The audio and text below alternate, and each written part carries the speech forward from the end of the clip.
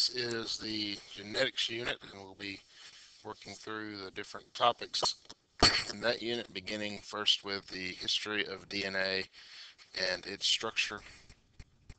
The structure of DNA will largely be a review for us. Remember, DNA is a nucleic acid that is made up of three parts: a phosphate group, a pentose sugar, or a 5-carbon sugar, and that sugar is deoxyribose in DNA, and then a nitrogenous base. The nitrogenous base for DNA can either be cytosine or thymine as a pyrimidine, or adenine guanine as a purine. We typically just refer to these as CTAG. Uracil is another nitrogenous base, but it is only found in RNA, and the differences between RNA and DNA we'll get to later. A little bit more concerning DNA. DNA is a double helix, as you can see here. It's a double spiral shape, and the two sides of the helix are connected in the middle with hydrogen bonds, and along the rails of this ladder using covalent bonds. The hydrogen bonds in the middle, of course, don't take as much energy to separate. And the base pairing, all the T's and A's are always joined together, and C's and G's are always going to join together. Now, as far as discovering DNA's hereditary component, that took some time for the science community to come around to that. Began with this man, Frederick Griffith, and he was an Army doctor studying pneumonia, and stumbled upon this idea of bacterial transformation, which is that bacteria will take up DNA from an outside source, and that will cause them to be changed. Griffith didn't know that it was DNA that was causing it to be changed, but that's what happened. And this is his experiment. And just for a brief overview of this experiment, the two left-hand side of this experiment were largely a control group. You can see that he took the group of S cells, or harmful cells. These are cells that he knew, or bacteria that he knew caused pneumonia. He injected those into the mouse, and the mouse died. He took the R cells, or the harmless cells, and injected those into mice, and they lived. That is largely what he would expect to occur. When he killed the S cells, or the smooth cells, or harmful cells, he killed them with heat and then injected those dead cells into the mice, and they lived. Of course, that's what we'd expect, that dead cells would not be able to kill the mice. Well, he took these two cells here, the harmless cells that he had initially injected into the mouse, and they lived, and then the heat-killed harmful cells, and injected those into the mice, and they lived.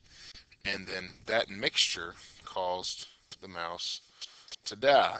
Why is that? Well, the harmless cells took the DNA from the harmful cells, and it changed them. It caused them to be transformed.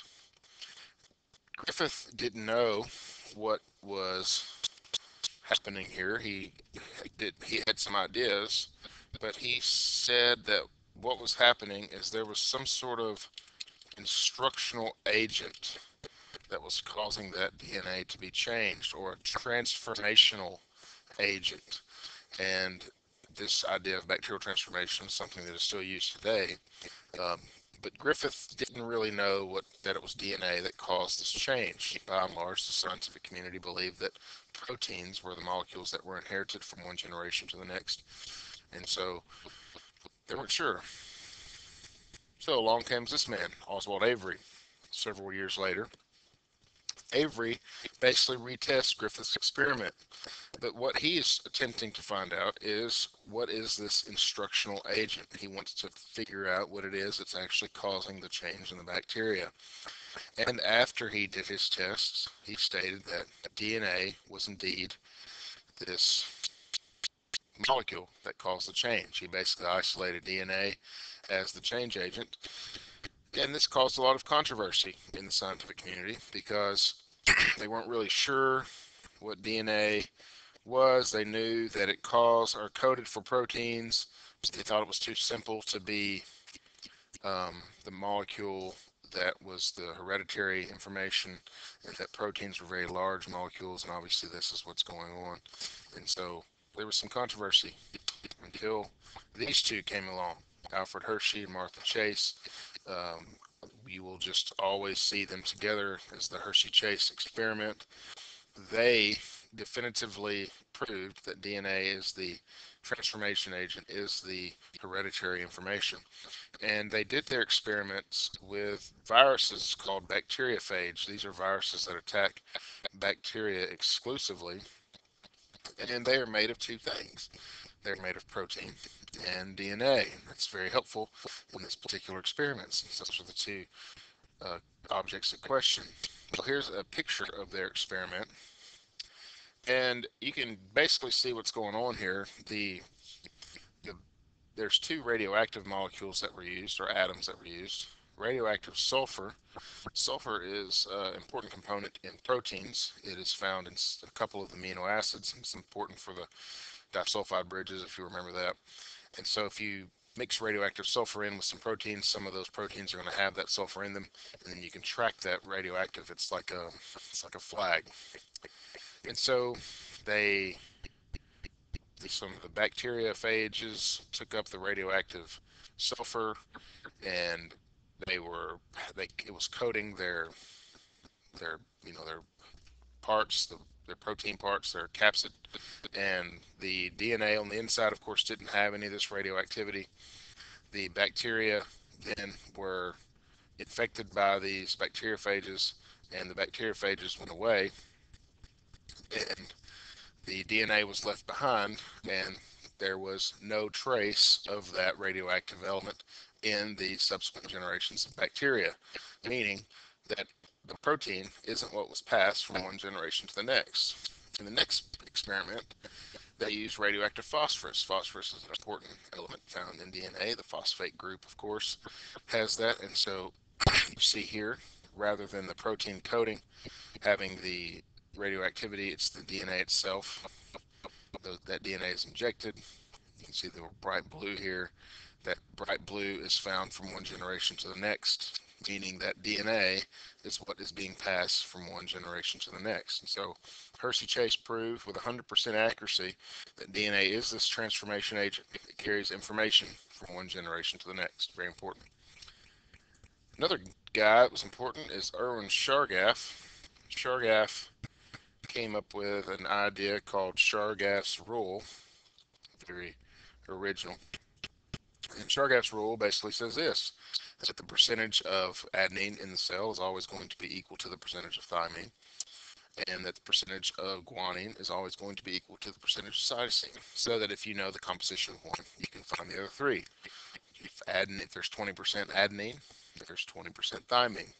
That means that there's 60% of the DNA is left, so that guanine and cytosine split those down the middle 30-30. And so you kind of get the idea here. Chargaff was important for understanding that base pairing concept. Another important person in this discovery was Rosalind Franklin. In the early 50s, she performed a technique called X-ray crystallography. I don't think I have that written here. X-ray crystallography. And the idea behind X-ray crystallography is that you're basically discovering the shape of a molecule. And so she was attempting to find the shape of DNA. And she took a picture of DNA, not looking at it from the side like you see in this picture, but more so looking down the tube, so to speak.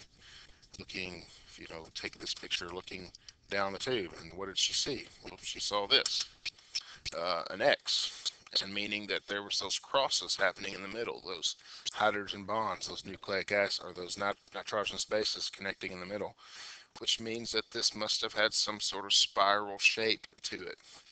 Rosalind Franklin was on the verge of this discovery, of discovering the idea and the shape of DNA, and she passed away at a young age. So next, these guys come along. Watson and Crick, and in 1953, they constructed the first accurate model of the DNA molecule. They used Chargaff's work, Franklin's work, and all the work coming before them to fill in the gaps that they could not figure out. This is normal for science, and they came up with this idea: A's to T's, C's to G's, hydrogen bonds, um, and that double helix shape that we are so familiar with. And here's them actually standing inside the model that they created.